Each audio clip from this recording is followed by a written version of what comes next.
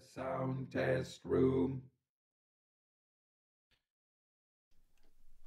Hello everybody, welcome to the sound test room. Today we're going to take a look at bypassing the iPad's audio completely. Okay, so we want to disable the iPad's internal audio card settings things, and we're going to use the FiiO E17 digital audio converter and headphone amp. So these are very cool.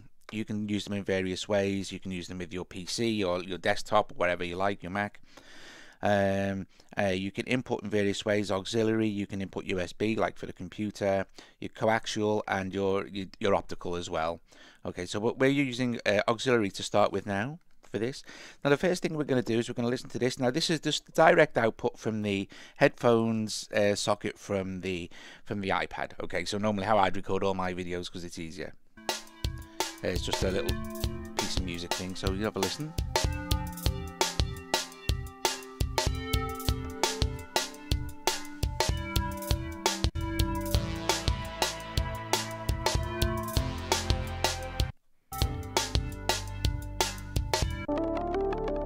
It has different sections, so it gives you an idea. So we're going to pause that there, and we're going to first of all take out the ordinary connection, and I'm going to put this into the headphone out here on the FiiO. Okay, for starters, and then with the FiiO you'll get this cable here. And obviously you can use a longer cable, but this is like for an iPhone. You can connect your iPhone together. And I'm going to take this and place it in the headphone socket there, and then I'm going to place this into the auxiliary input. Now this isn't doing a digital bypass. This is just enhancing the iPad's internal settings. Okay, so let's see how that sounds now if we turn the volume back up.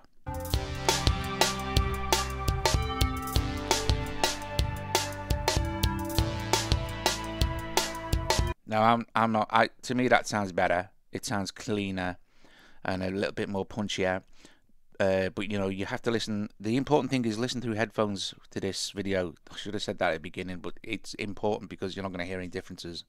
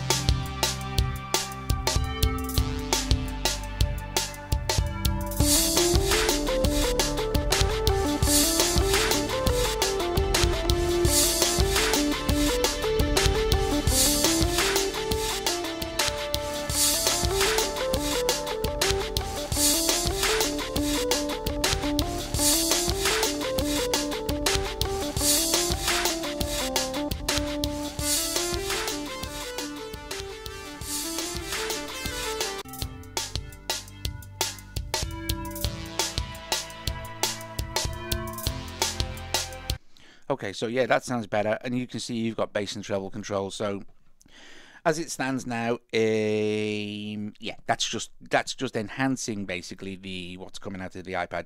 What we're going to do now is totally bypass the iPad's internal audio settings and card and things, and use the FiiO instead. This sounds a heck of a lot better and is ideal for mixing down. However, using this method, as you will see, does have its disadvantages for certain things. So I'm going to knock out the volume again so we don't get any clicks.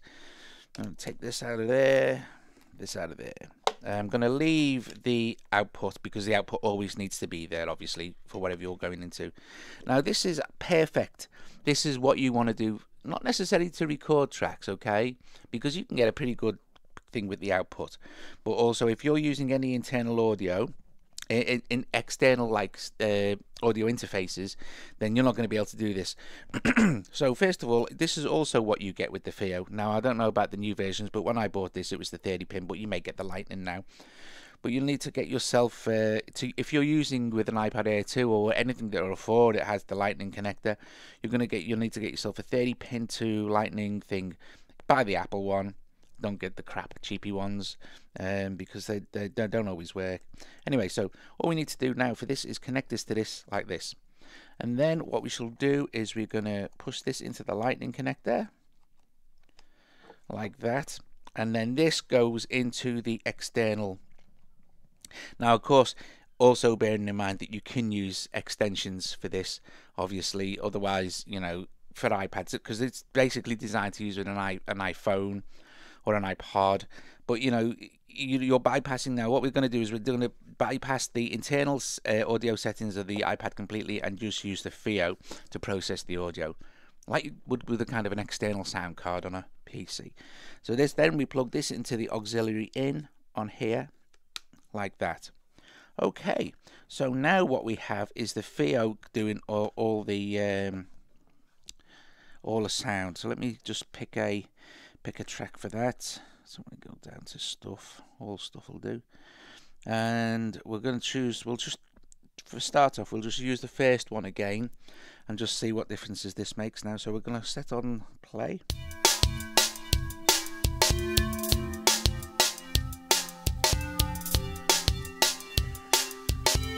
Let me set the treble to 0. Okay, I've got to watch my levels on me mixer as well. So.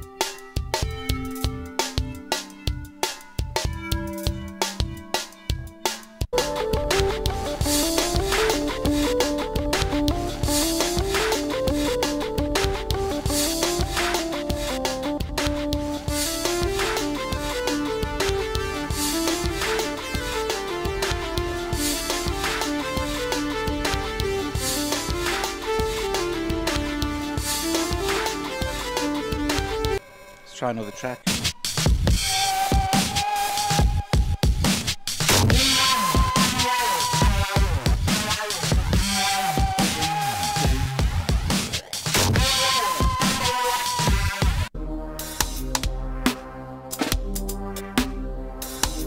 So that's bypassing the iPad's audio completely. So for a mix down, this will be good.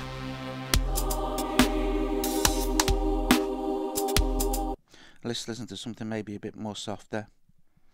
Let's go back to our library here. Let's see what we've got. It's a bit calmer. Let's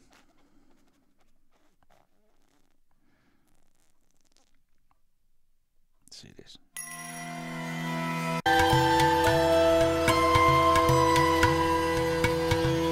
Or actually, what we could do is, if we're going to do something like Launchpad, if you're performing live, so how this would work, how this would sound better for live.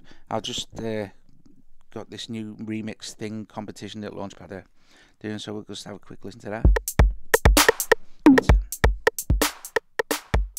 It's certainly a lot louder, and like it's a lot more punchier as well. Let me just check what bass settings I had this on.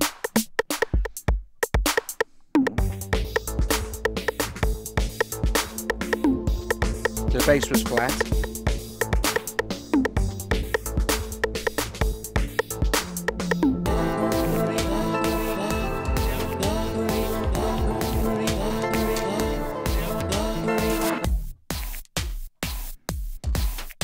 Yeah.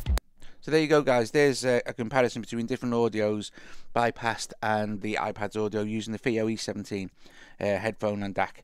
Okay, I think it sounds a lot better. Loads better, actually, to be fair. Yeah, so they're well worth it if you're looking at bypassing the iPad's audio completely. All right, guys. See you later.